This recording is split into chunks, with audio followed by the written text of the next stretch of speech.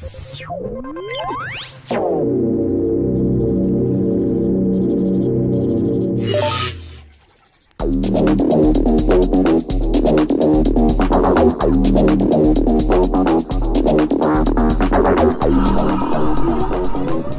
everybody, it's Rob from SonyRumors.net, and today we're going to be giving you guys an overview of the Sony Tablet S that we have here. Now, we had a chance to play around with the tablet in the new Sony store, so we're just going to give you guys a little quick overview of how the tablet works. Now, over here, as you guys can see, I'm accessing the main menu where all your apps are listed, and you can actually go through your apps in a few different ways via alphabet. You know, you can alphabetize it or view most recent, and in order to add it to your home screen, all you do is you click and hold it down, click add to home screen or drag to home screen, and now you can place it on the tablet screen. And as you can notice, you have multiple desktops that you can create with it. And so here I'm just going to add it to the screen as well again, and then notice that we can just drag this around, and right on top there you can actually add it to a quick list of shortcuts, but there I just deleted the app by dragging in the top right corner.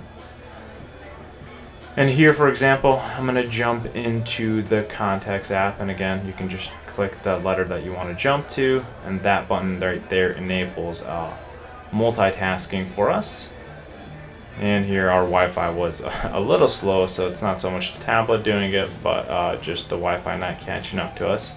So again, we're going to hit the button right there and jump between our different apps. And here we have the camera app, and here is the camera looking at us, and jumping back to the front camera as well. So here, there we go. We can actually swivel around and take a look at the different photos that have been taken with it. And again, in order to bring up the home button, you just tap down there because there's no physical button for it. It's all on menu for you. So again, here we have the different screens. I'm going to quickly jump into a game here. We're going to have Crash Bandicoot, and I'm going to continue with Crash. And there are the buttons right there. And apparently I haven't played Crash in a while. But the whole purpose here really is how fast really this loads for us, and then we can quickly bring up another one of the applications that we're in. For example, the web browser right here, and there is our controls, and you're going to notice that it actually has text that it thinks that you're my input, so you can quickly jump to those shortcut words as well, making typing a lot easier. And we're going to have it actually go to our own website and just see how fast it renders it. And I do believe it's going to bring up the mobile version, which it does. But again, you're going to notice how fast everything renders with it, which is quite amazing because we do have quite a bit of content on our website. And here, if you're noticing a little issue with just the way the web browser is acting, it's actually not the web browser, but it is our own mobile theme that we need to get some coding fixed. So it is not the Tablet S doing it. So here, yeah, it'll load that again.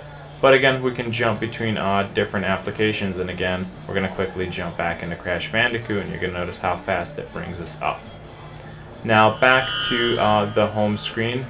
Here we have some different apps, and again, I'm going to add this one to our screen right there.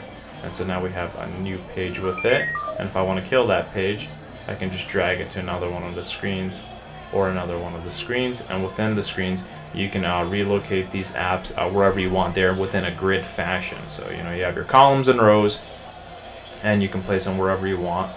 And now we're going to take the tablet in vertical mode, and again everything does align with the gyroscope right there. And so here, for example, we're going to bring up their book application, the reader application, and read the Alice book. And it's going to load it for us, and it's very much functions like iBooks, you know, in the iPad and iOS devices right there. And this does work, you know, both in vertical and landscape mode. And so you can easily navigate between the pages, and again, the page effect is actually quite beautiful and really smooth with it. And so there's our quick overview of the Sony Tablet S.